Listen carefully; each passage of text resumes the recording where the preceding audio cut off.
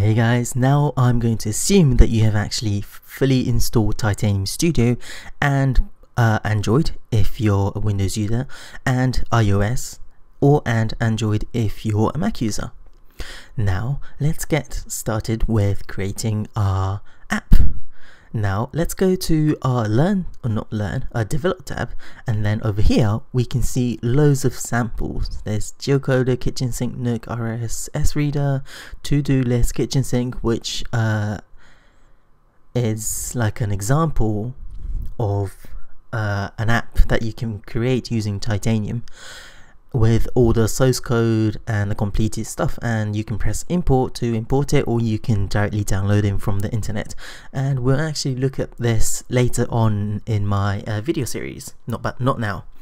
What we want to do now is actually go down to the template, and this is all the templates you can use to create your new project. There's default Allo project. Don't worry about Allo yet. There's a default project which we will be using most of the time, because it doesn't have any templates. So it says without a template. There's master detail, single window application. This is quite useful. Tabbed application, HTML based, 2 tabs alloy. Okay, or you can actually ignore dashboard and actually go to this app explorer and say create project if there's no project you are currently working on, or you can import project you download them from the internet. Now let's create a project over here, and in our wizard you can either go to Titanium, or if there's already a list of the most used or recommended or whatever projects, just go to Titanium project and click next. Now initially you'll be choosing the template, just like I can't click anymore, just like from our dashboard. Now we are going to go with the default project because it doesn't have a template. Click next, and we need to actually do some settings. Now let's create a project name, I don't know, project 1 or something. We're not going to do any coding in this video as of yet, because we are going to be, this is basically mostly about how to get around with Titanium Studio. Now your project name is going to be project 1 for this, or you can just say sample or anything. And initially when you installed your Titanium Studio, you chose your default Titanium Studio workspace location, and you can just click default location or not, and you can actually browse for your custom location. Let's cancel, and I'm just going to use my default location. Now the project settings, app ID is just like an URL, but it's backwards. It's basically com dot your website name dot and then project name. Okay, so in this case, because I don't really have a website, just say com dot example or test, and then my project name is sample, like so. And this company or personal URL, because again I don't have one, and I'm going to assume that most of you don't either, just say example.com, because it doesn't really matter at the moment. Now the Titanium SDK version, my current one is 3.0.2, which I just updated yesterday or so, because I've been lazy with updating, and that's the latest one. Now deployment targets, I'm not interested in using mobile webs. BlackBerry's still currently in I think beta at the moment, and I don't really have the SDK either, or I don't have no idea how they could use BlackBerry, so that's disabled. And I'm not going to be targeting iPad apps as of yet, because the screen size and a couple setting is going to be completely different to iPhone and Android, so I'm going to mostly focusing on iPhone and Android. Now the cloud setting is basically if you want to enable cloud in your app or not. You can just the default is on clicked or ticked, and you can either turn it off or turn it on. It doesn't really matter. You can change it once you've created your projects, and later on, or even right before you decide to distribute it. Therefore I'm just going to keep it as on, because it doesn't really matter. Now let's create finish, and it's going to create your new folder in your destination or location. And now as you can see on the left in the App Explorer, we have created our new app, or technically the structure of a new app. And we have resources, we have loads of text files and license documents, and we have some other stuff. Now what comes up first is this type app editor, which is basically all the configurations. You can change your deployment targets, you can change your cloud settings, you can change your Titanium SDK version. That's all basically when you are actually publishing your app, so you have no need to worry about it as of yet, because there's no much copyright, no description needed, and so on. You can change publisher from your name to, I don't know, a company's name if you're making it for a company. And this is because this is basically modules, which is like add-ons or plugins or mods if you play Minecraft and Skyrim and stuff. So let's just delete tieup.editor, which you can actually come back to it if you click over here. Now inside this resources, what you first see, or what comes up next to the dashboard, is this app.js. Now this is like your index.html in your website.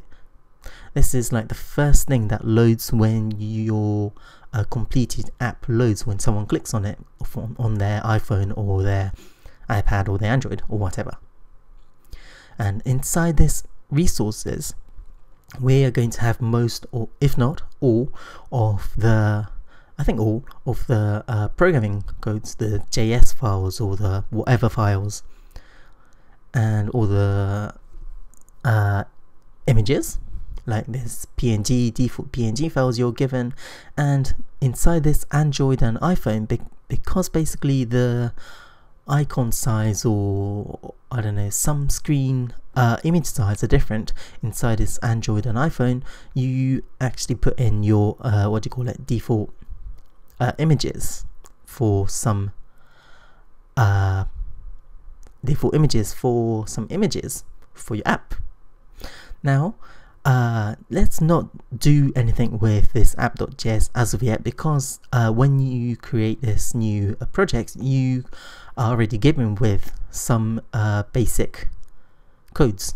Now let's go to here, which is run, or you can actually go onto your file run, which you might not be able to see because of my screen resolution and my YouTube, so I have to crop this top half. But basically there's the run, or you can go run, and there's the Android emulator and the iPhone simulator. Let's try clicking the iPhone simulator first.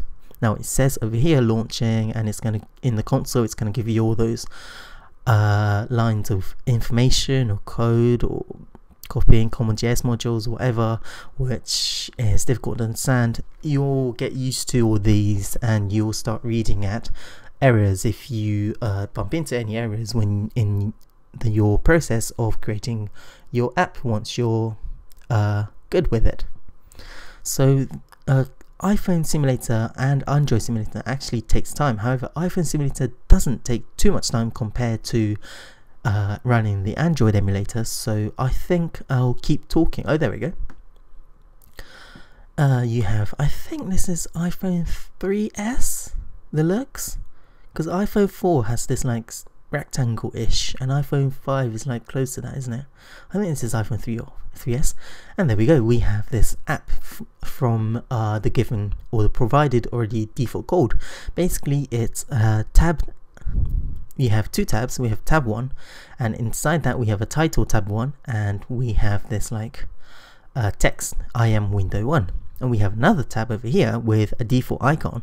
Actually these icons are actually these icons provided in these what do you call it, inside the resources folder. Let's go back to the simulator, and you can specify what kind of icon images you want. And over here we have I am window 2 and the titles tab 2. So you'll learn how to write all these new tab, new window, new view, and all those stuff. Now let's go back and go over here, or you can go somewhere over here to press run. There we go. I think you'll see from here, you won't see the actual run button, but you can run, and then there's all those settings, but the easiest is just, I always just go over here and say Android emulator. Now Android emulator is going to start loading, but it's going to take, it took me about a minute and a half, nearly 2 minutes for me to actually do the Android emulator. When I started testing out, it actually loads this screen quite early. However, this is going to take ages, so I'm going to magically pause the time and then I'll show you the loaded emulator. Right, there we have it. It actually took me about 2-3 minutes to load this Android emulator, which takes ages. Now just like the iPhone simulator, which actually I could put it side by side for comparison, it's mostly the same. It's a 2-tabbed app with first tab with title tab 1, just like here, except for the fact that this is equal to this and there's not going to be any titles in this Android version. That's just the difference between the default layout. And over here we have I am window 1, which just like the iPhone, and if I go to my tab 2 we have I am window 2. By default iPhones have their tabs at the bottom, and Androids have them at the top. These simulators and emulators are actually really cool. They've got this charging battery thing, and apparently I even got internet and a signal on both. Interesting. Yeah. Now I'm just going to close it and just close it from over here. That's the easiest. There we go. Emulator thing, project build, blah blah blah, and that's the end. So that will be it for my video, because I think it's I cut it, so I think it's going to be about 12 minutes, long enough. In my next video we are going to be actually looking at deleting all these default ones, and we'll be creating our first app, which is going to be Hello World or Hello App or something like that. So look forward to that. Thanks for watching, and I'll see you guys later.